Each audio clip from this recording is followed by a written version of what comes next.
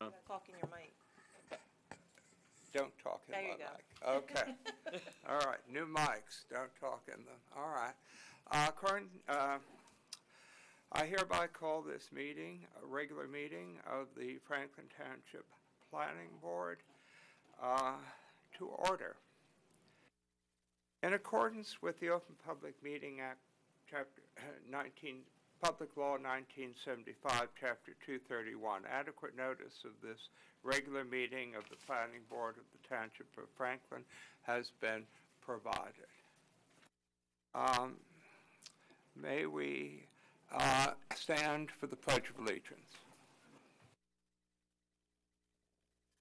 Pledge allegiance to the flag of the United States of America and to the republic for which it stands, one nation, under God, indivisible, with liberty and justice for all.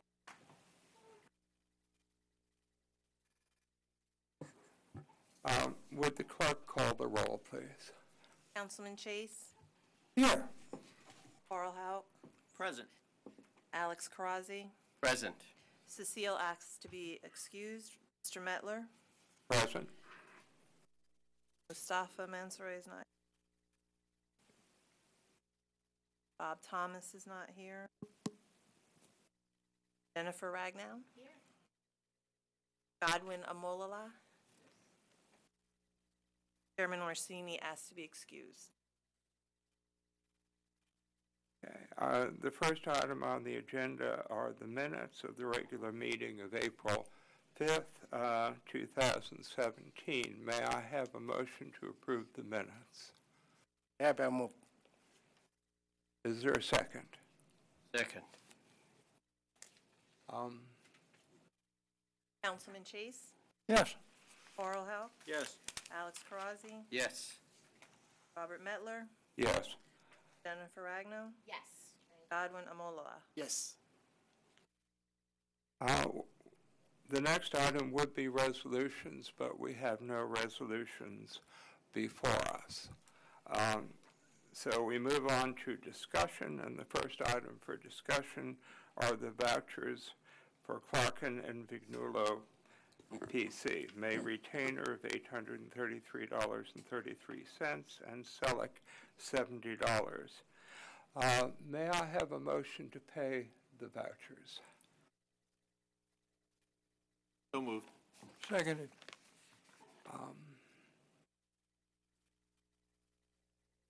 Yes. Carl Houck, Yes.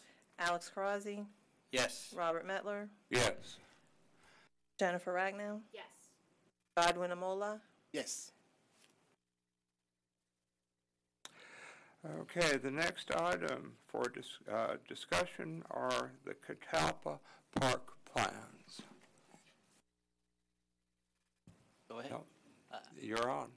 Hi, everyone. My name is Rob Russo from CME Associates. I'm here with Darren Mazzi. We were retained by the township actually back in 2013 to prepare concept plans for the Catalpa Park improvements. We subsequently prepared a three-phase plan and presented it to the council in 2014. After that presentation, we modified the plan to a smaller plan. We reduced the size, eliminated phase 3, presented that plan 2 years ago in front of the council. Since that time, we made some other minor modifications, and we're here to present those tonight. Okay. I'll just get up and I'll show you on the board here. If you're not familiar, I'm sure you are, where the park is. It's located at the southwest corner of South Middlebush Road and Old Valete. It's basically 108 acres in size. It's surrounded to the east and basically the northwest by residential properties, and to the west and the southern end by Bunker Hill Golf Course. The southern portion of the park is basically fields, along with the northeast portion. The western portion is more wooded. There's also a farmhouse on the property, which is going to remain. That's in this area here, with an existing driveway that comes off Old Valete Road. Moving on to the improvements.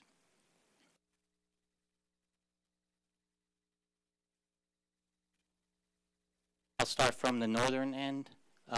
This is Old Vliet across the top. The driveway into the facility is basically going to follow the same farm field driveway. Same entrance. It's going to be a 24-foot wide paved road. It's going to be constructed of porous pavement. As you drive into the site, on the right side will be a parking area. That parking area will generally be for the cricket fields and be about enough space for 67 parking spaces. To the left of the driveway in are 2 cricket fields, which is in the existing open field. There's a larger cricket field to the north and a smaller cricket field to the south. We located these fields as far to the northwest as we could to stay away from the residents that are bordering the park. As you continue down across from the parking area, we have a pavilion for the people using the cricket field. There's also going to be a heavily landscape buffer to supplement the existing buffer. We're proposing, and it was requested actually by the planning board, to have a community garden. We have 2 locations proposed for the garden, one up by South Middlebush Road, and then we're requested to show another option just to the west of the parking area. As you continue up the roadway, you'll cross a new culvert, which will cross at the same location as the existing culvert. As soon as you get over the culvert, there's an existing driveway to the farmhouse. We're going to construct a new driveway. There'll be a decorative gate with fencing on both sides. And as you continue up to at the end of the driveway, you'll come to the main parking area. The main parking area contains about 85 parking spaces. There's a loop at the end for a drop-off and pickup. In this area of the park, there's going to be 4 tennis courts, 2 basketball courts, a very large tot lot area. There'll be equipment for ages 2 to 5 and 5 to 12, swing sets, and also an ADA compliant equipment area. In the middle of that area, there'll be bathrooms with a stamped concrete patio area around the center of the play area. Another feature in this area of the park is a large pavilion. The pavilion could be used for picnics for families, be rented out. So in that area, we're proposing things that you would typically see at a barbecue. There'll be picnic tables in the pavilion, barbecue equipment behind it, bocce ball, beanbag toss, and horseshoes. Connecting all the features of the park is a 10-foot wide walkway that goes around all the equipment. It connects to the existing Brown Trail and also comes up and connects to the existing grassed trail that connects to South Middlebush. Other miscellaneous improvements, there'll be various benches, tables, solar power compacting garbage cans. With regard to utilities, we're proposing 1 or 2 wells for non-potable water for the restrooms. I'm not sure if I added by the cricket fields. We were asked to add a second bathroom over by the cricket area for the cricket people to use. So there'll be 2 bathrooms. We don't know if we're going to need 1 or 2 wells. And as far as sanitary sewer, we're proposing to use holding tanks. There'll be no site lighting. So there'll be no lighting at all at the site, the driveways, or the parking area. Something else we were asked to do, as part of the project, Old Vliet Road will be improved. It'll be totally reconstructed, 24-foot wide, new pavement, and it'll extend just past the entrance to the park.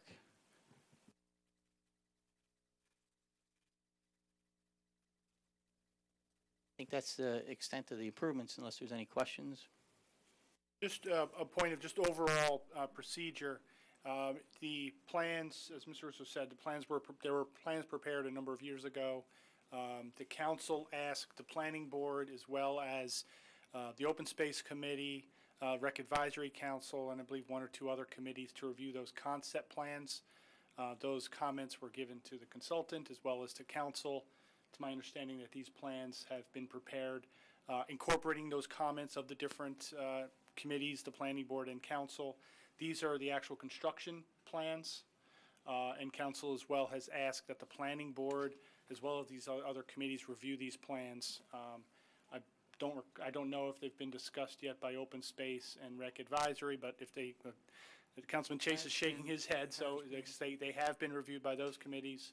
The purpose today is for you to review these plans, see if you have any comments that you'd like to offer the consultant and council, and at some point, I believe in June, some point in the next few months, I should say, there'll be a hearing before the council where the public can come and make comments before council.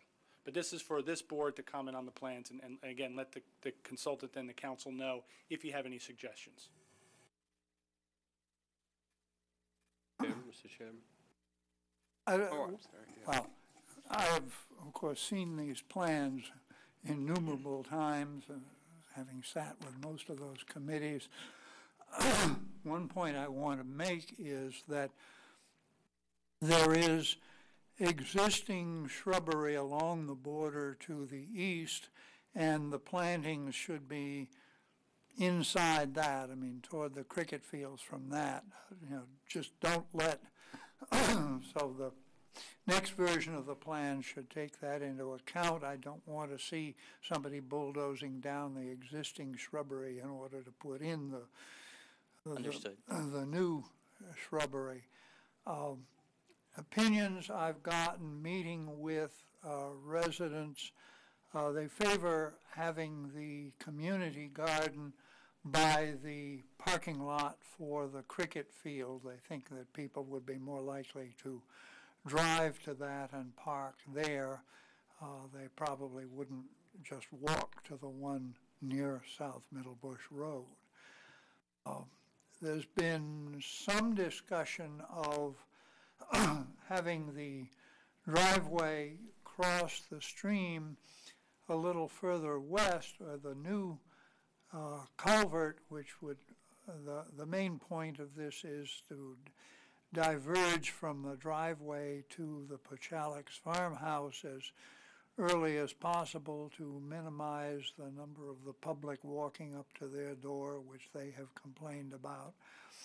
But of course, that would take a more extensive permit from the DEP than would simply replacing the culvert at the existing point. So I think CME is still exploring this. And yeah, we was saving something like $250,000 by not running a main way to the south to connect up to the sewer line that comes out of Nob Hill, instead having the bathrooms just connect to tanks that will pump out occasionally. The bathrooms, according to the manager, will normally be locked unless, you know, for the main area, if there's a group that has rented that facility, then they will get the key to that bathroom. Presumably the cricketers will get the key to the bathroom by the cricket parking lot. As you see, there's a pavilion for people to watch cricket and a few benches at the edge of the cricket field that's much reduced from an earlier version of the plan, you know, and my experience of going and watching the cricketers play on Weston Road, there are not very many people watching them, and of course they can watch from up at the pavilion, which will give them some shade. I think those are the main, you know, sort of fill-in comments I would have, but I'm eager to hear, and as I say, I've met with residents a number of times, and I think a lot of the features here are to meet the requests of residents around it. Thank you, Dr. Chase. Mr. Karzai. Barazi. Okay. I had a question on the cricket parking lot. If I understood correctly, there are going to be some championship games here, And I'm wondering what parameters you used to come up with that 67-car parking lot, and whether or not when we have some major games going on, which may draw quite a few cars and people, we will have a place for overflow parking. Well, we based that on existing cricket fields, and actually there was a traffic study done, and they studied the cricket field at, I think, Weston, and the maximum amount of cars was about 37. So we figured if there's family and other people coming to the garden or just using the walking paths, we were able to fit 67 parking spaces. But there's also room up on the western side for 85 parking spaces, and it's connected by a walking path.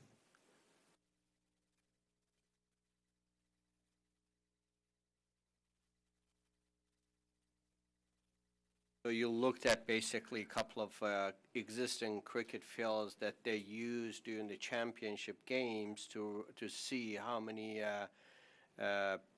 cars usually are coming during those games, or Yeah. you just picked one and looked at? Well, we've designed a couple of cricket fields, Phillips Preserve in Old Bridge. Okay. I think there was another one that our landscape architects designed, Okay. and they have studied it, and that's what they thought was appropriate. I might mention that once I went with Councilman Prasad to a championship game in South Brunswick, and there weren't all that many spectators. I mean, maybe 20, 25. So it's the players play for the love of the game. My own observation is that based on what you are giving us in terms of the total number of lots, if we sum it with the 87, that should be appropriate enough to accommodate would be spectators and also the players. I think we are in shape with that. I'm in shape with that. Between the two lots? Yes. Yes, I think it would. Nobody plays the game.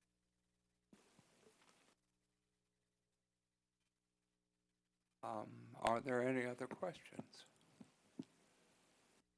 Okay, so what I think what the council's looking for is some input.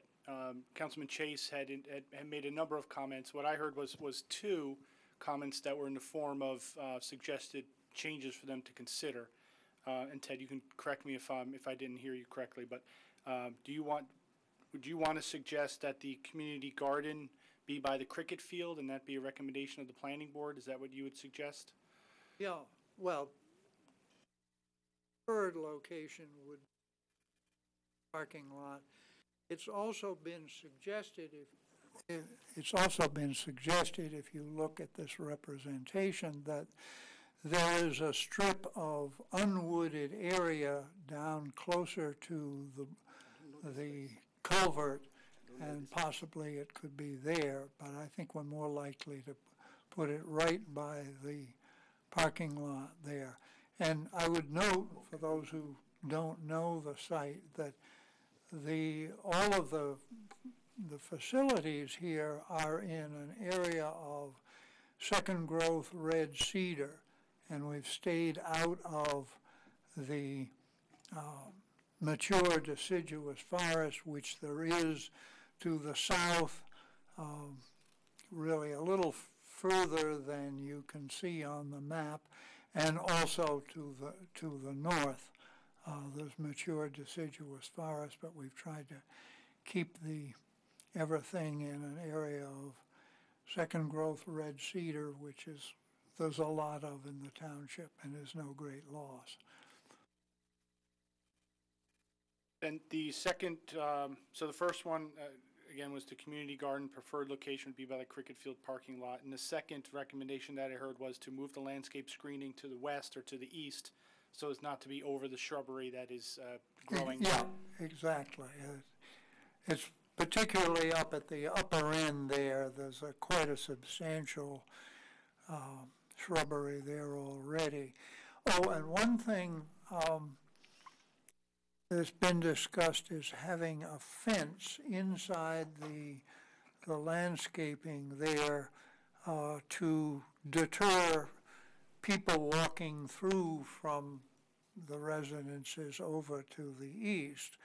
The last discussion I had with representatives of that particular unit of the Hovnanian development, they suggested about a 3-foot fence because they want to still make it possible for the deer to come across, but deter people from going through. Would you suggest that that be a recommendation of the planning board then? Yes.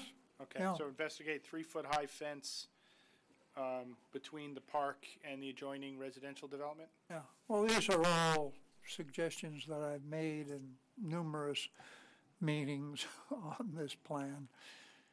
So if those are suggestions that are being offered, if somebody wants to make a motion, I think the motion would be in the form of requesting that staff convey these recommendations to council. I do have one other question that's come up, and that is, speaking of deer and the community garden, is it proposed to have a fence around the community? Definitely.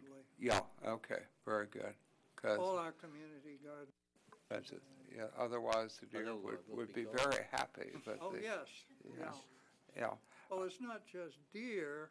I don't know whether this would be a problem here, but at the other gardens of, shall we say, unauthorized harvesters. Yeah, that can happen as well. I would just add that I would concur with Dr. Chase about the location of the garden because people who would be using it would be also bringing tools and equipment because there wouldn't really be a place to store them. So you wouldn't want to be lugging a lot of hose, shovels, baskets full of things to plant down the walkway. So I would strongly concur that that would be the preferred location for the community garden. And another suggestion that's been made, and this again came really from talking to residents. In an earlier version of the plan, there was going to be a trail around outside the cricket field, just inside the landscape buffer, and the residents generally did not want that. But it was also proposed to have various sorts of fitness equipment along that trail, and they suggested instead having it along the trail that's over at the west end there. Yeah.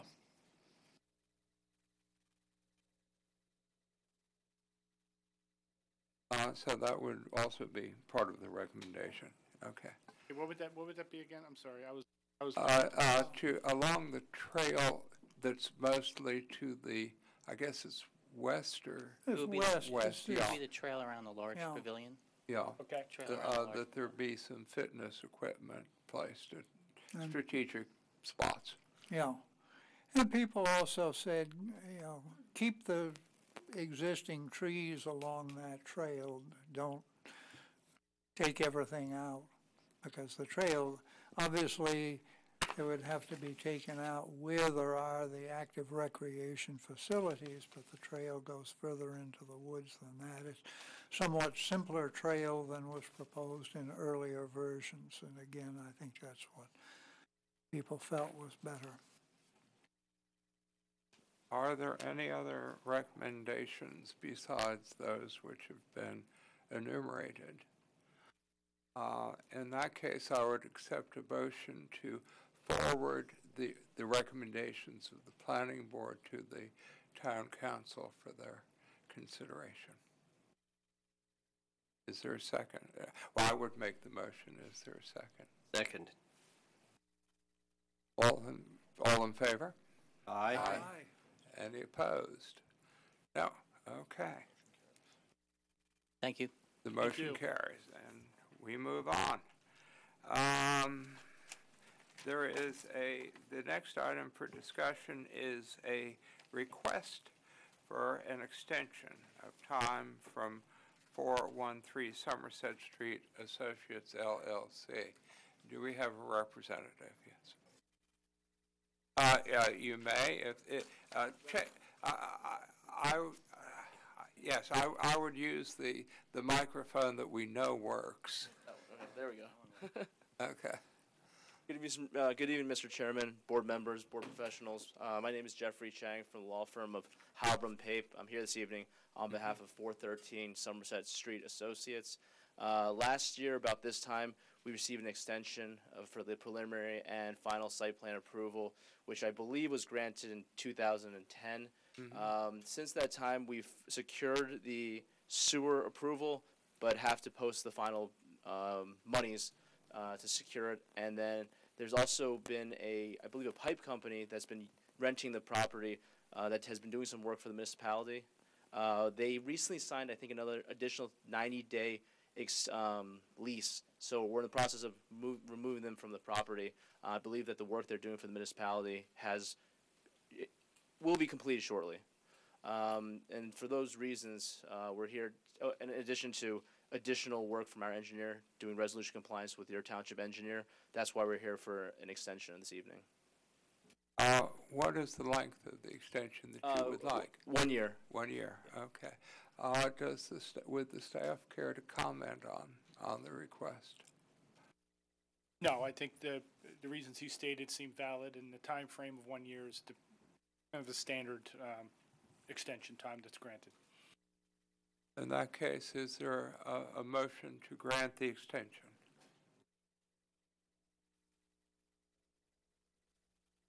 I'd like to make a motion to grant the extension, please. Seconded. Moved and seconded. Yes. Councilman Chase? Laurel Houk? Yes. Alex Karazi? Yes. Robert Mettler? Yes. Jennifer Rango? Yes. Godwin Amola? Yes. Thank you very much, and have a good evening. I do apologize. After many years of having to lean forward for the old, it's awkward not to do it. So there we go. The next item we have are public comments. These would be comments from the public on any item that is not on the agenda for its own hearing. And so I would accept a motion to open the meeting to the public. Second. Well, so moved. Second. And seconded. Yeah. Moved by Dr. Chase, seconded by Mr. Karazi. All in favor? Aye. Aye. Any opposed? The meeting is now open to the public on anything you would like to talk about whatsoever. Mr. Chairman, I don't see anybody coming forward. I make a motion to close. Seconded. All those in favor? Aye. Opposed? None.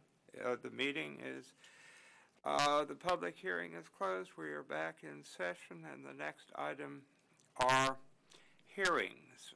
There are two on the agenda. The first one, Somerset Atrium, is carried to the June 7th, 2017 meeting without further notice being required.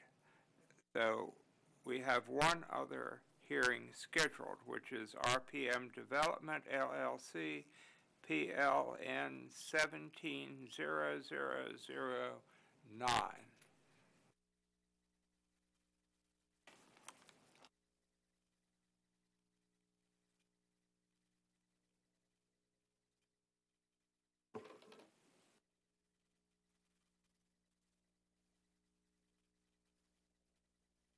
Is that really full of papers for this application, or do you do that just to impress us? No, it is actually part of my file for this application. I actually have more papers back in the office, but given my age, I can't carry them all. Good evening, Mr. Chairman, members of the board. Peter Lanford appearing on behalf of the applicant. This is an application to construct 6 buildings consisting of 151 residential units in the redevelopment area within the Churchill Millstone Residential Zoning District. The application that we're presenting to you today is a conforming application in all respects except for a variance for the signs that we are proposing identifying the project. It meets all of the setback requirements, density requirements. As a matter of fact, as a result of discussions that we had with the redevelopment agency, this project is well under the allowable height of the buildings, well under the density requirements of the zone. And actually what you're seeing tonight is a plan that has been reviewed by the redevelopment agency, has been reviewed by staff on numerous occasions, and as a matter of fact, there was a meeting yesterday with the township engineer, the township planner, our professionals, and there were some other minor changes that are being proposed in conjunction with the plan. This evening, as you can see, I have a lot of people sitting back to my left. I think I can present this with the testimony of basically the architect and the engineer, and probably will not need to call all of the professionals that I have here this evening. But they're all here and available to testify if needed. I also think probably the easiest way to present this application this evening would be to allow me to present both witnesses to go through the entire project, and then we would be happy to answer questions of the board or the public, whether it be as to the buildings or to the site plan. With that opening, I'd like to call as my first witness, Mr. Cogan.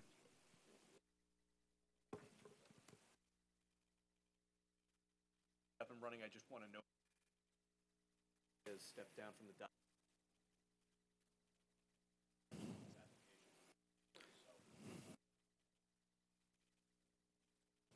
Thank you, Mr. Vignolo. That's correct.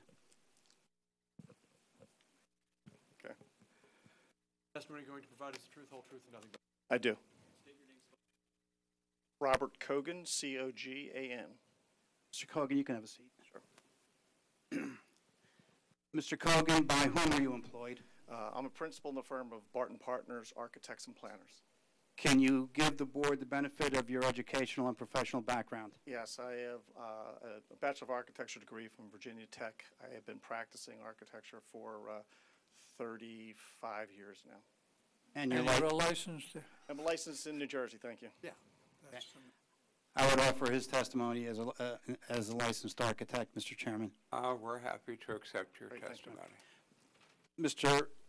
Cogan, you will be relying on certain exhibits this evening in presenting the testimony to the board. Correct.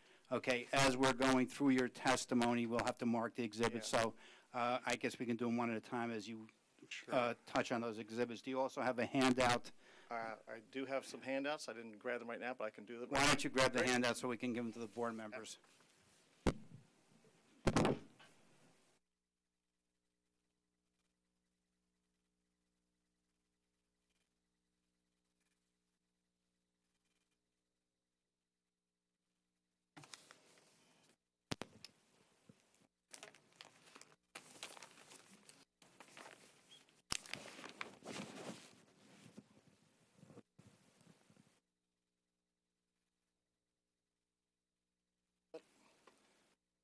And for the record, what we will be handing out will be exhibits which will match the exhibits that we will be marking into evidence. Is that correct? Correct.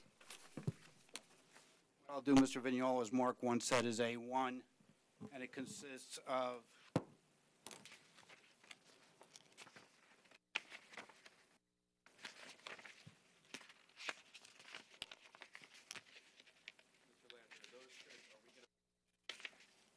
Representative of the marked exhibits we're going to have for any testimony. You can just hand them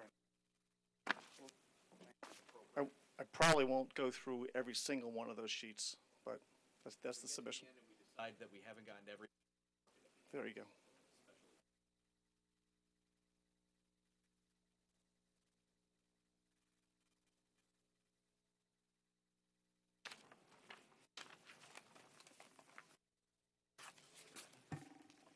Thank you.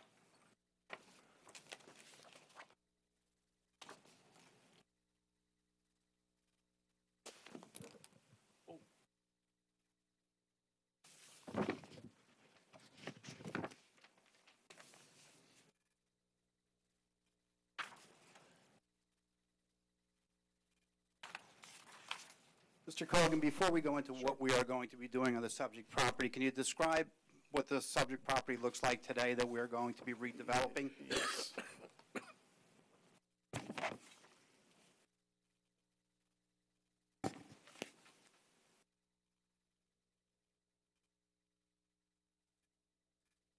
And let's mark that Exhibit A1. This board is 4 photographs of the existing site conditions taken from various places throughout. I think most notably you might be able to see in the bottom left corner and then the upper right, you can start to see some of the buildings on Berry Avenue in the distance, so you kind of get a little bit of a perspective and bearing of where you are. But it's obviously not that nice. Okay. And it basically was a company, part of the project property was by a company that was in the construction business and stored materials on the site? And pretty much left a lot of it there. Okay. Now, what were you charged with when you were retained by the applicant? Our firm started the initial site plan, conceptual site plan, and then the architecture as well. And I want to talk about the site plan a little bit about the character of the place. And then Dynamic Engineers took it from there and did all the engineering. Okay. Why don't you proceed? Sure. And hopefully everybody can see it. I'll start over here on this site plan. And that's the Dynamic site plan, Dynamics. and Dynamic will testify later as to Correct. how they prepared the plan, but we can mark that as A2. Okay. And generally speaking, if everybody can see, north is generally up on the drawing, and you can see the rendered buildings here, which are 1, 2, 3, 4, 5 buildings. There are different types of buildings. I'll describe those a little bit. But probably just, and there's a very large green area, a park, if you will, a parklet, if you will, in the center. So I want to talk a little bit about, in my conversation with RPM, understanding how this project, how they envisioned it, and what they charged us with doing, how it came about, and really was through years of dialogue with the redevelopment agency about trying to do a couple of things. Try to create a place. Not just buildings and spaces between buildings. So what we try to do is really focus our design around this park area in the center, which John from Dynamic will describe in more detail. But that was a place, as a gathering place. It's centrally located in the whole redevelopment zone. So it's not just for the residents of our proposed buildings, it's for everybody in the neighborhood. One of the other things they wanted to do too was to bring down the scale and the density. So they could have developed a lot more, as you mentioned earlier. So we only went with 3-story buildings, not 4. And part of that also was we wanted to provide a little bit of a different mix of what the buildings look like in terms of scale as well. And then the third thing, there was an encouragement to introduce more market rate units into the project. So as it stands, it is 45% market rate, 55% affordable, intermixed. So I would say that relative to the architecture, and I'll get rid of this.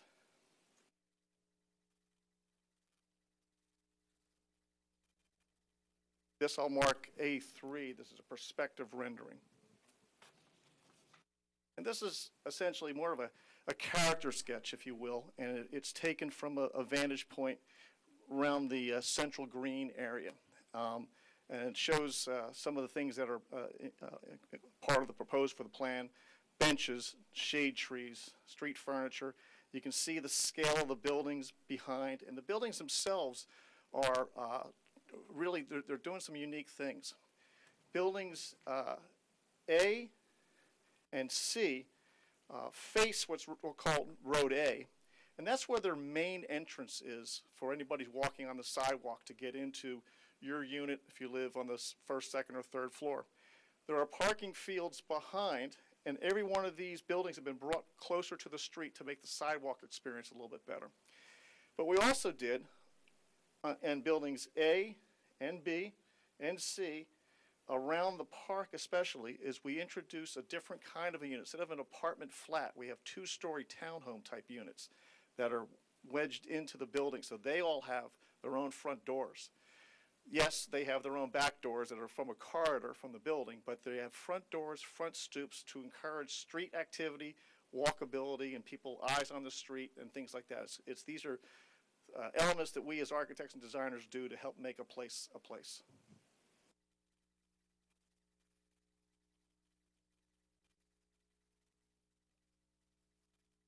There's another perspective rendering, which I'll label A4.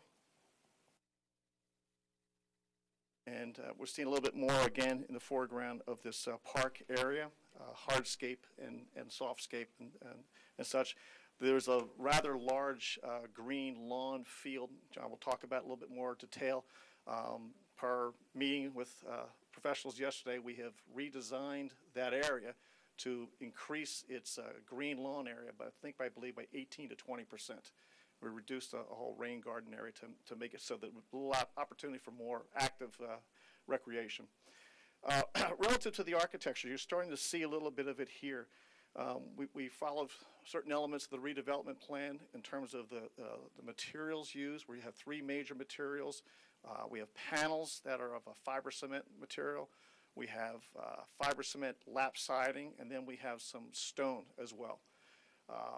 We oriented them a little bit more vertically. They're a little bit modern. They're not as modern as, say, Voorhees Station buildings, but they're not as traditional as those on Berry. So our intent through this, helping to stitch this whole redevelopment together, was to sort of bridge the gap a little bit, if you will, in terms of the architecture. It's modern, but not overtly so, in our opinion.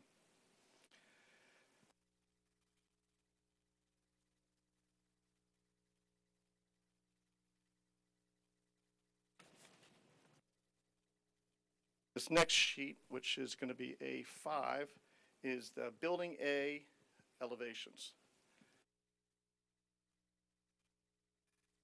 And now you start to see a little bit more detail as opposed to the trees in the foreground and the perspective rendering sort of hiding the building. Now this is more of an architectural drawing.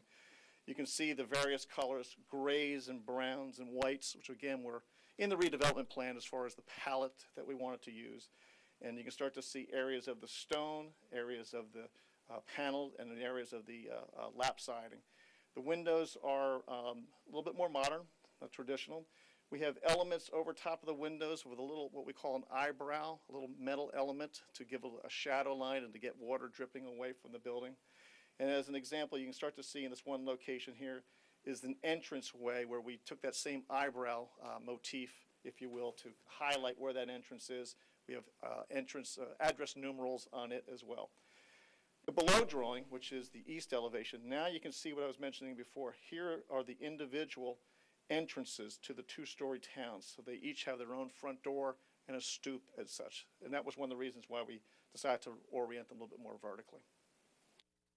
I could show you the other elevations, but this elevation here really kind of captures the flavor, I think, of all the buildings. Okay, can you just briefly indicate the mix of the units between 1, 2, and 3 bedrooms? Yes. In rough terms, the 1 bedrooms represent 32% of all the units. The 2 bedrooms are 53%, and the 3 bedrooms are just shy of 15%. Okay, and the floor plans for those units were part of the submission that we made with respect to this Yes. application and is in the board members' packet, is That's that correct? Now, you've had an opportunity to review the staff reports that were generated in conjunction with this application, and with respect to the architectural comments, Mr. Healy in his report made reference to some of the design standards that are required, and you were familiar with those design standards, and as you testified, you incorporated those design standards. That's correct. In the plan. Yes. Okay, and also these buildings have been also reviewed by the redevelopment agency, and they have been supportive of the look of the buildings. Thank you. I have no further questions. If I may, I'd like to move on to Mr. Palis as my next witness.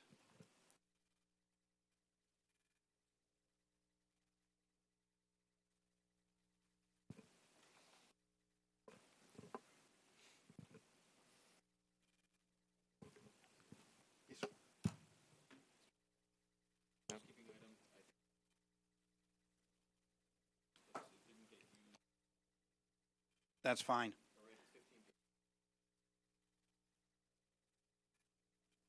Then Mr. Palis will start with A7 after he's sworn.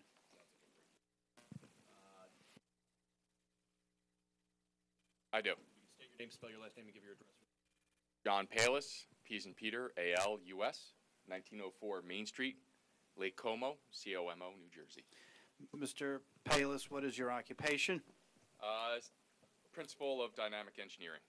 And again, briefly, can you give the board the benefit of your educational and professional background?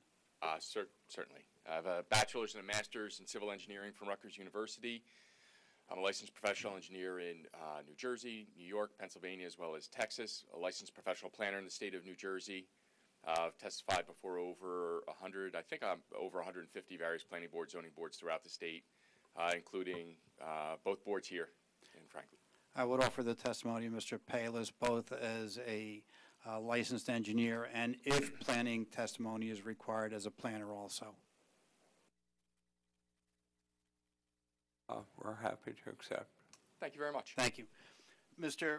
Palis, your office prepared the site plan, which we've handed out a colored copy of, which has been marked as A2. A2, is that correct? That is correct. All right. Can you briefly take the board through, well, yeah, let's go back and sort of orient the board as to where the project is, and then we'll go through the site itself. So I also have a colored aerial that was, it's a colored version of what was submitted as part of our site plan. That would be A7. And Peter's going to hand out a copy of that. So I'm going to start with A7, which is the board to the left. For the purposes of my testimony for both exhibits, I'm going to use Route 27 as a north-south fashion. So the top of the page will be north for both exhibits A2 and A7. Subject property is located within the Churchill Millstone residential zone in the Churchill Millstone redevelopment area. Existing conditions of block is, the overall property is block 112, lots 1 through 8, 9.01, 16.01, 25.01, and 42 through 49, as well as block 117, lots 20 through 47. The property is bounded to the south by School Avenue, to the west by Berry Street, and then to the north by Voorhees Avenue. Referring to Exhibit A7, it would be delineated by the white line that runs along Voorhees, Berry Street, School Avenue, and then has a jog at the northeast corner. Overall, the property to the north beyond Voorhees, we have residential uses. To the east, we have commercial uses with Route 27, a little bit further to the east. To the south, beyond School Avenue, we have commercial uses. And then to the west, we have a beautiful residential use just beyond Berry Street. Overall, the lot area is 5.165 acres. The uses today are a mix of residential and commercial uses. Clearly, the site, portions of the site definitely are in a state of disrepair. Overall, existing building footprint on site is about 12,825 square feet. Pervious coverage is just over 40%. There are two small isolated wetland areas on the property. One's on the west side, one's further up to the north. We currently have approvals to the DEP to handle those wetland areas. Access to the site, there's a number of driveways associated with the individual uses that are located there today. Very little landscaping on site. Most of the open spaces are somewhat overgrown. Very simply. Referring to Exhibit A2 now, which is the board to your right.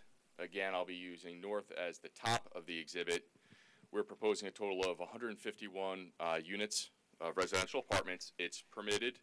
That is roughly, by my calculation, 58% of the permitted density per the redevelopment plan. So we're well below what the redevelopment plan would allow for this type of use.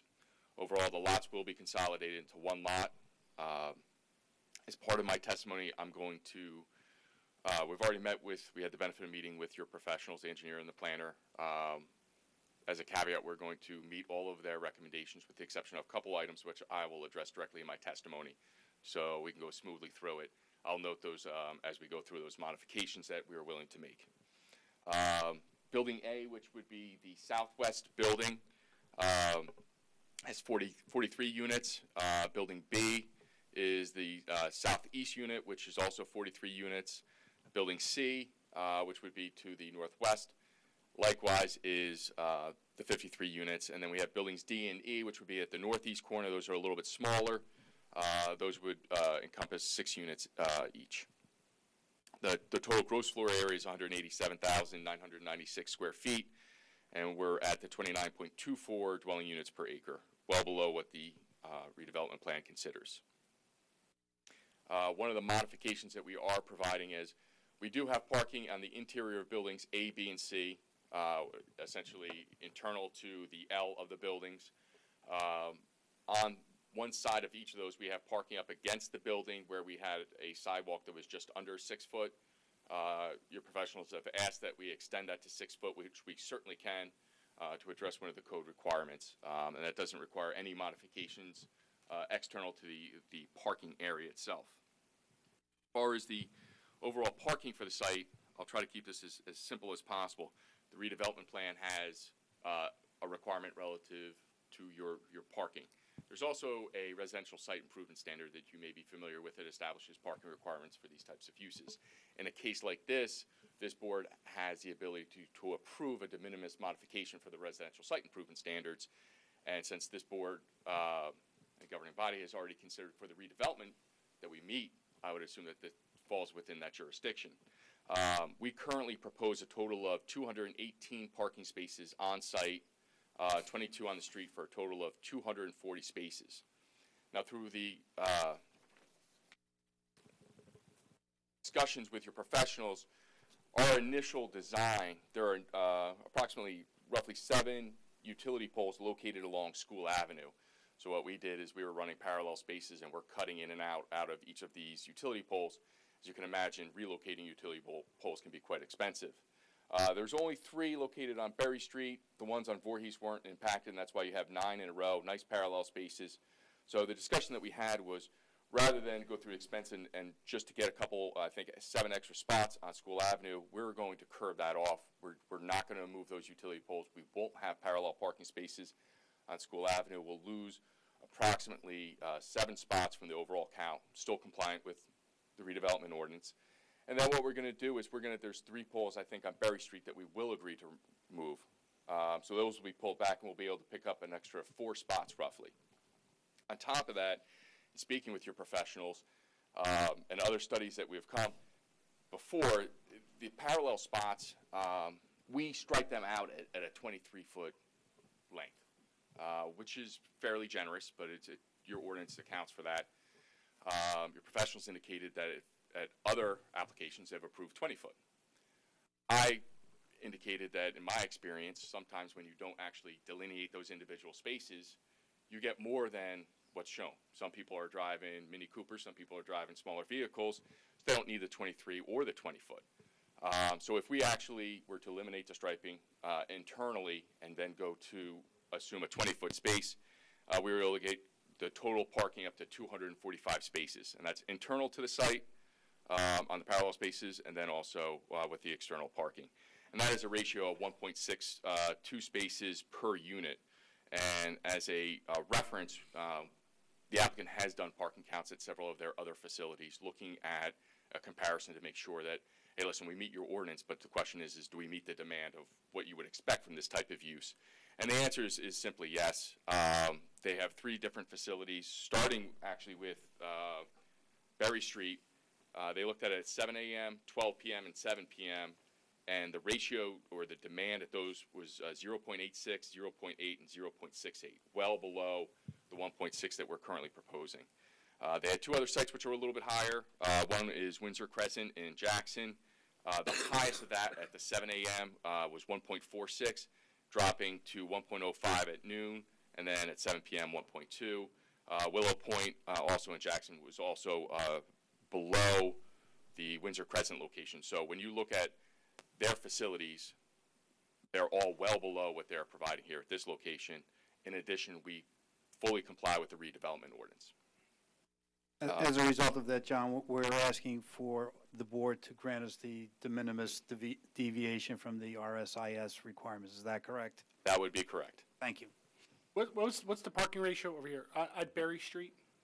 For what they found at the times they looked at it, was actually 0 at the 7 a.m., which is usually your highest, was 0.86. They also evaluated the number of permits that were issued. Now, they have 94 units, 188 spots available.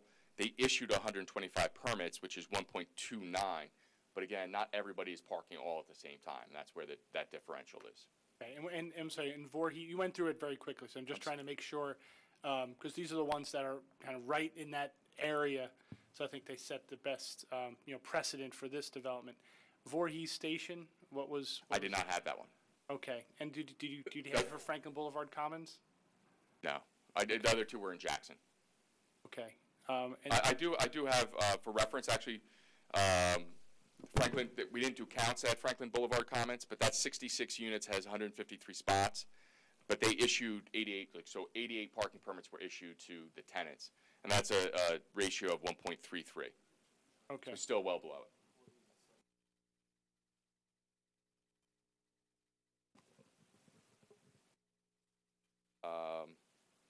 Just to follow up on the traffic component, we discussed with your professionals, there was a request in the letter for traffic. We are a permitted use within the redevelopment plan, so it was considered. We did a traffic analysis, but we did not do counts because we would assume that obviously the redevelopment plan considered that. On top of that, our density is well below what the redevelopment ordinance considered. So in speaking actually with your engineer, he agreed that the counts aren't required for this location. As far as access to the site, the architect kind of went through like the general field. What I would consider the main entrance is located off School Avenue. So we have two driveways. Then we also have two driveways that are strictly for buildings A to the southwest, building B to the southeast. That's strictly for the internal parking. But as you come along Berry, you now have that fairly large open space area with two drives. Those drives are stamped concrete, creating a stamped asphalt, creating a nice entrance. And then actually on the north side of that, green space, which is located between buildings A and B, also is stamped asphalt. So you have, as you enter in, if you're coming in off of School Avenue from the south, and you pull in either what we've designated Road D or Road E, it's a nice entranceway, so you have that green space, but it's also wrapped around by the stamped asphalt as well. As far as other driveways, we have two driveways to Voorhees. You have Road B and Road C. And on Berry, we have Road A, which is a full movement driveway, but then also the internal driveway to the parking for Building C at the northwest corner of the property. As far as radiuses, there were some comments relative to the radiuses at School Avenue and Berry, and then Berry and Voorhees. We can decrease those radiuses as the engineer recommended. That's not a problem. Circulation through the site. We have essentially five internal roads to provide circulation throughout, 24 feet wide. We have modeled the SU-30 and the Franklin Township fire truck to effectively navigate through the site. We have crosswalks through the interior of the site, and we'll also provide them exterior as recommended by the professionals. Refuse and recycling. Buildings D and E have a refuse exterior masonry trash enclosure located south of the southern building. Double check, I forget what. Building E is to the north, Building D is to the south. Directly to the south of Building D is a masonry trash enclosure, which would have the refuse for those two. As far as buildings A, B, and C, they actually use internal trash. So there's a room inside, there's a dumpster. What will happen is it will be rolled out at the time that trash is picked up, and it will roll across the sidewalk. They'll roll it through the loading area of the handicap space and then out to the main access aisle where it will be picked up. So it will not conflict with either the handicap parking spaces themselves, just through the loading area. And that's a short pickup, and then it would be wheeled back inside with the into the trash room afterwards. As far as the bulk requirements, we comply with all of the bulk requirements. Again, we're well below the impervious coverage, where the ordinance, redevelopment ordinance allows 100%. We're at 77%. I already hit on the density. We eliminate existing condition of a front yard setback. The open space area is, as I mentioned, between buildings A and B. Initially, that came up with a nice rain garden concept, which I think a lot of municipalities thoroughly appreciate. It's something that a lot of towns have been pushing for. So in the applicant's mind, I think it was a great idea. But I think what we're looking at here in terms of, even though it's a low-density use, I think the township's really looking for more usable space at this location. Now, that rain garden wasn't really functioning for groundwater recharge or anything along those lines. That's handled by the basin further to the east, but that can all be cut back. So we have 0.45 acres, which will be primarily open space. We're also going to enhance that with some shade areas, some seating off to the side so that there's multiple uses associated with that open area. But the rain garden component will be eliminated, and to reduce the rain garden to a smaller area, actually it wouldn't function as well. So the basin that's located to the west, the underground basin to the west of that open space park will become just a little bit larger. There's no negative impact outside of that. All the utilities are immediately available without any problems. We do have two large utilities that currently run what would be between building C and D and E from a north to the south direction between School Avenue and Voorhees. We've worked with the engineer relative to creating an easement to make sure that any maintenance in the future can be handled. The lighting for the site, it's a residential use. You don't, usually I'm coming in asking for a lot more lighting on a retail component. This is residential, so we're better off keeping it a little bit lower. We do have a couple areas that are a little bit lower than a half-foot candle. We're at 0.1-foot candles at a couple areas. But primarily what we've done is throughout the site we've used, I believe, 33 area lights, and they're decorative gooseneck flush lens throughout the site, and they're 15-foot height. So rather than raise those up and get a better throw, I think we're better off relative to that. And in the parking areas is typically where you see a little bit of a lower light level, but it's also adjacent to residential uses. So we're comfortable with that, and we use LED lights throughout the site. There are a couple additional building-mounted fixtures located throughout as well. Landscaping, fairly excessive. The total tree count I have for deciduous trees is 90. Ornamental trees was 3. Evergreen trees 7. Shrubs we have at 510. And then grasses, ground covers, perennials, we're at 459. And Rain Garden 2, which is the one that's further at the southeast corner of the property, had about 3,400 different plantings located throughout. The rain garden that was associated with the park obviously will be modified to adjust for the elimination of the rain garden component, but it will still be substantially landscaped to enhance that feature. All landscape areas will be irrigated. Stormwater management, we have 3 basins. There's a basin located at the northwest corner, underground arch system with a manufactured treatment device. We have a basin that's located underground adjacent to the park on the west side. And then we also have a basin and an open basin at the southeast corner of the site adjacent to building B. We have the underground, and then on the east side as well. That handles the infiltration. Without going too far into specifics, our overall reductions, 2-year, we go from 5.86 CFS down to 2.78. The 100-year goes from 20.6 down to 15.33.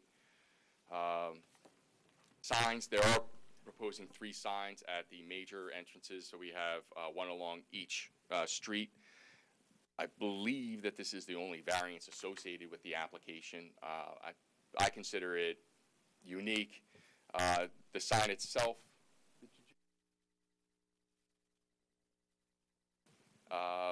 the sign itself essentially identifies, I believe, the street address. It has the letters, individual letters resting on top of the base, and then it has the street located underneath it. I guess ultimately when they decide the name of the development, but the base itself is considered part of the sign. So it has the number and then the name of the development, and then underneath, actually on the split face block, the stone base, it just says, you know, an RPM community. So we're wrapping the whole thing, and I think we end up with 20, I don't know, do you want to, 20, that is in my plans. Yeah. 24 square feet where 20 is allowed. So the variance is that the sign, including the base, is 4 square feet over. I would like to mark the sign as a separate exhibit, which would be A8. So this is that, the board has had this type variance before, where the actual sign area, the sign that's displaying the message, is well below the standard, but our ordinance, you include the entire structure. They have a decorative base, as has been described. The sign, I believe, is 4 feet or 5 feet in height. So is that right, 4 or 5 feet in height? He just took my detail. Right throughout. So 3.4 feet in height.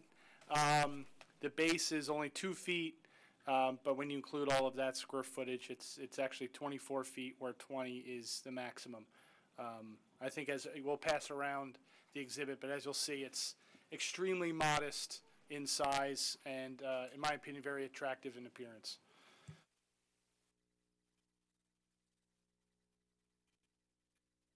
Okay, just a couple quick items to conclude his testimony. One is that there is a utility easement that runs through the property at the present time. Is that not correct? That is correct. Okay, and in the staff report, there was some curbing that was proposed in the vicinity of that utility easement. Can you show the board where that easement is? I can show you where the utility, I think the easement was more of a little bit general, but that, the drain pipe actually aligns with the curbing on the west side of buildings E and D. So if you come across the sidewalk and that curb that runs down, that pipe is about 7 feet below where that curb is, and it runs from Voorhees straight down to School Avenue. And there were a lot of comments relative to rain garden over that, but those all are eliminated with the elimination of the rain garden.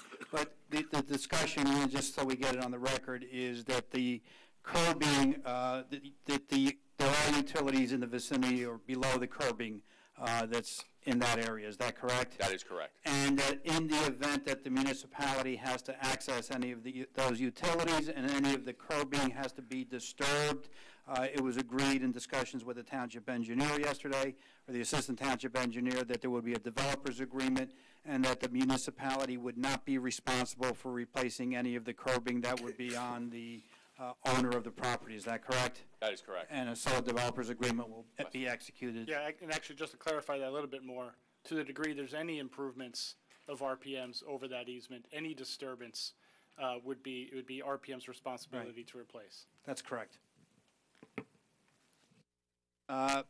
And again, just for the board's edification, just show on the exhibit where the rain garden was. Referring to Exhibit A2. Right. This is Building A to the southwest. Southeast is Building C. We have Road D, Road E, and then Road A. It's circled within that area of the Road D, Road E, School Avenue, and Road A. Okay, and basically as a result of the discussion yesterday, so the record is clear, that rain garden is going to be eliminated, and approximately 65 to 70% of that site will be green space. Some of the area of the rain garden will remain as plantings and have other amenities that we will work out with the township planner. Is that correct? That is correct. Okay, thank you. I have no further questions.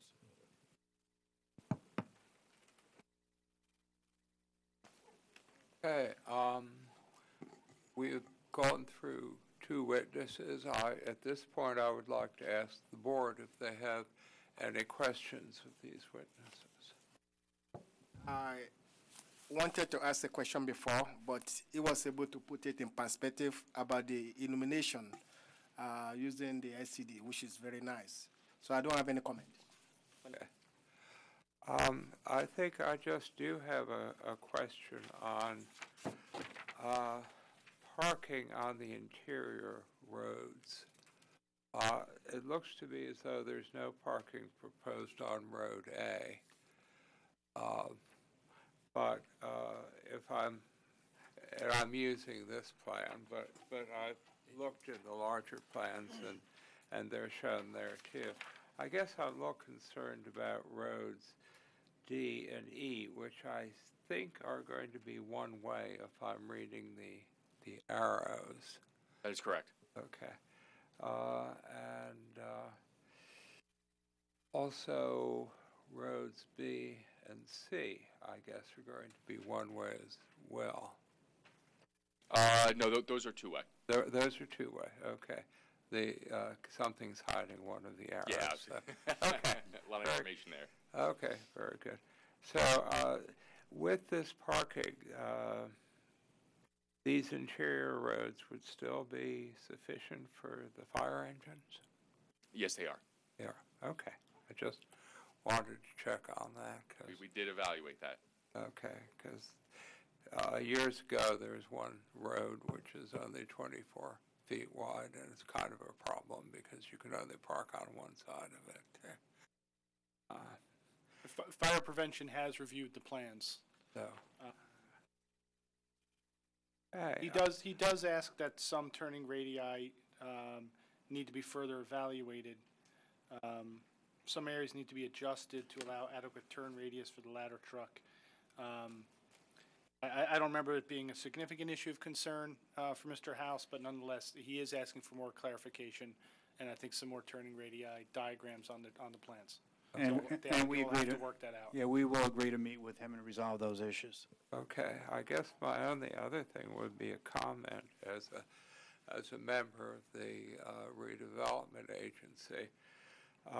The agency had been asking the developer for some sort of a overall concept that we could see, and this does speak to that. So, Yeah, well, yeah. It goes a long ways towards creating something that the redevelopment agency would like to see happen. So. Just a few issues of very I don't know if it was stated in the testimony, but the internal roads, they're calling them roads, but very early on in the process, those are actually going to be private roads. I mean, it really, within the interior of the site, it really is an apartment complex. The applicant has designed them in a way to have, kind of an urban feel. I think they'll appear to people as if they're streets, but they're going to be owned and maintained by the applicant. And there's certain elements in the design, frankly, that aid in the design, that aid in the aesthetics of the design, that frankly the township doesn't want to be responsible for. Right. And that certainly improve the appearance of the overall design, but the applicant will be responsible for maintaining those. Similarly, the park is going to be open to the public, but that is also going to be owned and maintained by the applicant. And we won't have to plow the snow? No, they will be responsible for maintaining everything within the site, just as any other apartment complex would. Thank you. Are there any other questions? Dr. Chase. Now, did I understand you're eliminating that central rain garden entirely? That is correct.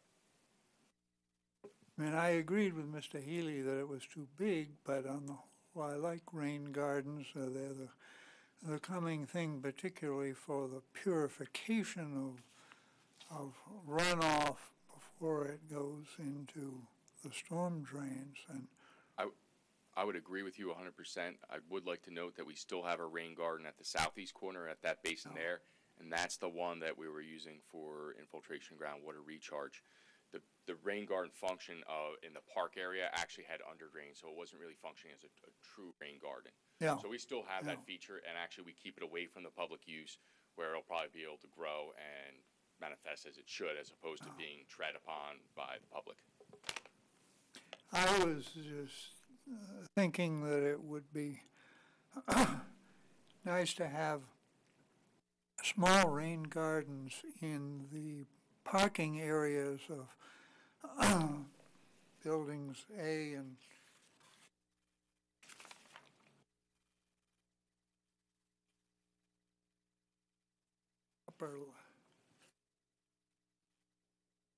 of A and C, sort of at the low point of those, to again to purify the water somewhat before it went into the under drains? Or do the drains all wind up in the rain garden to the east of building B? Buildings A and C both actually go to a basin, but they have a manufactured treatment device for both of those. The building B actually goes to the rain garden and infiltration there. So they are all treated.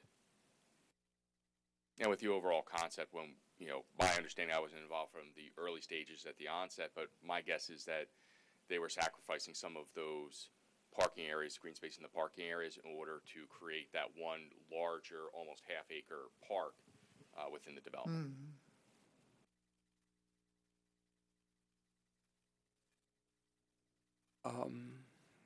If there are no other questions, yes. What is going to be the final width of Voorhees, Berry, and School once you remove the parking and shift the curb? I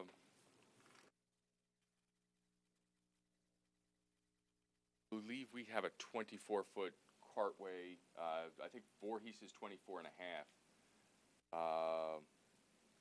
I believe we're going to have full 24-foot for School Avenue. And I believe Berry's 24, but if I am correct, it actually has an additional 7-foot shoulder on the other side. So it'll be in excess of the 24, I believe.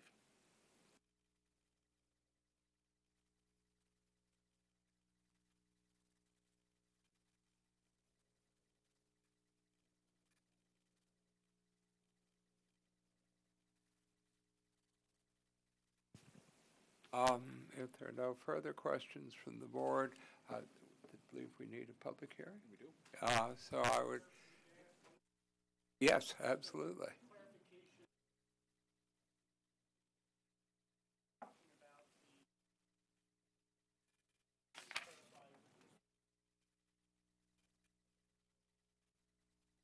I'm sorry, the applicant had, as the engineer had indicated, had the curb lines kind of going in and out to go around curbs. Staff basically said, no, that's not going to be a maintenance nightmare because the roads around the site are the township's roads.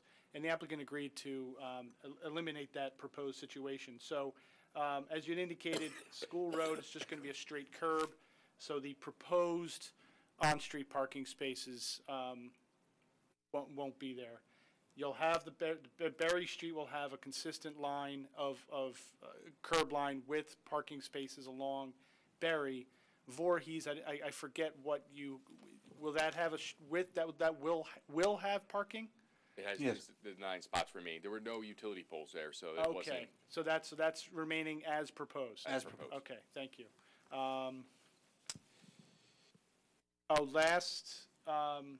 The bump outs will be eliminated. That's mine, right? All the bump outs will be eliminated. All the bump outs are going to be eliminated. That is correct. Either poles are going to be relocated on Berry, and on School Avenue, we're extending the curb so that it's a straight curb, and all the poles will be behind the curb.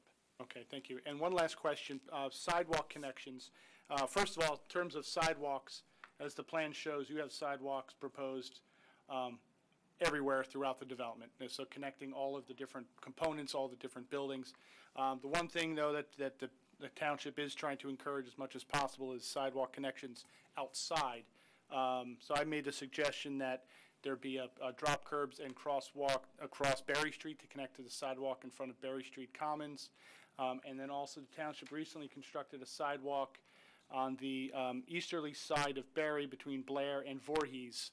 Do you agree to make those sidewalk connections with handicap curbs and crosswalks? Yes, we do. All right, thank you. So when you say the streets will be 24 feet wide, that's, not counting the parking. Correct. Yeah. Okay. I would now accept a motion to open the meeting to the public.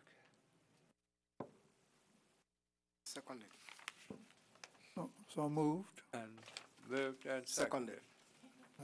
But he moved it first. Okay. All in favor? Aye. The The meeting is now open to the public on this application. Anyone wishing to speak is welcome to do so and invited. So, yeah. Form a line. Seeing no one coming forward, I would accept a motion to close the public portion. So moved. Is there a second? I second. Okay, all in favor? Aye. Okay. Now, does anyone on the board wish to hear from other experts that are here but have not yet spoken? Are we comfortable with with what has been presented? Seeing no one saying I'm not comfortable with what's been presented, I will assume that that is the case. Have you, has the applicant acquired all of these properties? I saw there's a lot of names of property owners on the application as we have it. So, We can swear in the representative from RPM. Good evening, everyone. Good to be here. Testimony you're going to provide is the truth, whole truth, and nothing but the truth. I do. Brendan McBride, MC, capital BRIDE, from RPM Development, 77 Park Street, Montclair, New Jersey. Mr. McBride, can you update the board as to the status of the land acquisitions that compromise or consist of this development? Of course. So this is made up of two different assemblages of lots, two different parcels. The first is primarily located on School Ave, 19 to 21 School Ave. Used to be a bus depot. Apparently before that it was a food manufacturing facility. We currently are the owners of that property. And the other property is the entirety of what some of you know as the Buste site, an HVAC contractor. The redevelopment agency acquired that site by eminent domain in 2016, I think officially, and or early 2017, I should say, and it'll be conveyed in the next week to RPM's project entity. So in the near future, RPM will own the entirety of the site proposed today. Thank you. Does that satisfy the question? Yeah. Yep. Okay. I have a question for you, please. You said the site was being used before as an industrial base, right? Okay. Do you have any study that indicate there is no hazardous material left over on that site? The prior owner of the sites had done some remediation work, and we have phase 1 environmental assessments for both sites. There's very, very limited remaining issues, mostly focusing on oil stains and the like from vehicles.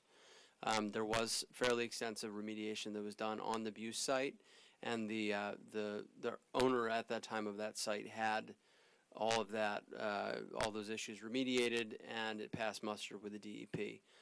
So it's fully signed off at this point. The question is said remediation. Do you see probably the report that said that when they did their assessment of remedial mitigation solution that they do with respect to what they find on site, do you see the final report on that, or you just assume based on what they told you? We didn't assume. We got pretty deep actually into understanding the reports. Okay. We had our consultant review all of their reports, and there were actually some aspects of their final determination, which was made by an LSRP, a licensed site remediation professional, on behalf of the DEP. Some of the judgments they made, we felt, left a little bit of a gray area in understanding what was going on with some of the groundwater because of the depth of the testing that they had done. So just to be extra confident of the positive, the lack of, I guess, negative results, or any further need for remediation, we had our environmental consultant go back and actually do further groundwater testing just to have assurances that everything was fine. As part of the uncertainty analysis. Okay, I got it. Correct. Thank you. Are there any other questions of Mr. McBride? Okay. Would you like to sum up? Just very, Yeah, well, oh, Right up? We, public. oh, more time? okay. Okay, am I allowed to make a motion? In that case, I would move that we reopen the public hearing on this application. Is there a second? Seconded. All in favor? Aye. Okay. And Mr. Chairman, seeing no one coming forward, I move we close the public session. second, all in favor? Aye. Okay, very good. Okay. Well, it's very good we have the attorney here to dot the i's and cross the t's, so that what we do here tonight is unquestionably legal. Mr. Metler, if I may, this project, as you are aware, since you are on the redevelopment agency, took a long time to get here. There was a lot of work involved by a lot of people, both at the redevelopment agency and also the township professionals. We had numerous meetings with them and had an extensive amount of input. We were able to produce, I believe, a plan that will be an asset to that neighborhood. It is fully in compliance except for the minor deviations for the sign and all of the representations that we made as to the changes we will obviously do. And those changes that we are making as a result of the meeting yesterday will make the plan even better. So I would respectfully request that the site plan approval be granted with the variance for the sign. Oh, I'm sorry, you remind me, in the paperwork we had, there's an Annex B, appeal to the planning board of the Township of Franklin from the provisions of the development ordinance, in which you did apply for a couple of very technical variances, one really more from the development standards. Yeah, Mr. Chase, we reviewed those with Mr. Healy, and those are actually design waivers and not variances. So that's why I did not bring them up this evening as variances. They're really design waivers that have been reviewed by staff. Yeah, one of them clearly was a design waiver. I wasn't so sure about the other one. Yeah, I can concur with Mr. Lanford's indication. It's that those are not variances. The only variance is the sign variance. The design waivers that they identified, I think a few of them actually aren't applicable to the degree that there are a number of design standards that apply to this development. I think the architect's testimony and the engineer's testimony satisfy. I think they've adequately demonstrated that they comply.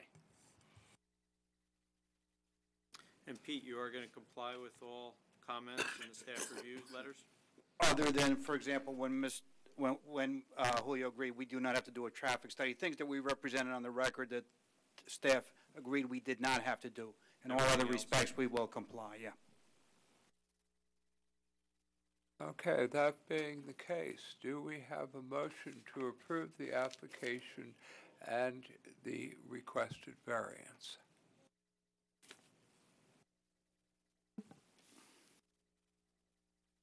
Well, I'll move it. I'll second it.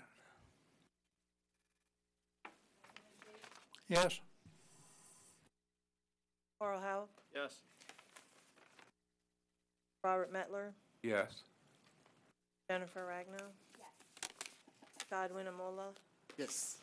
Thank you very much.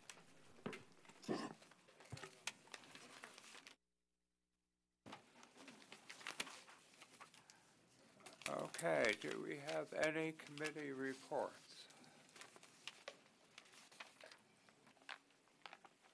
No, I do not see any.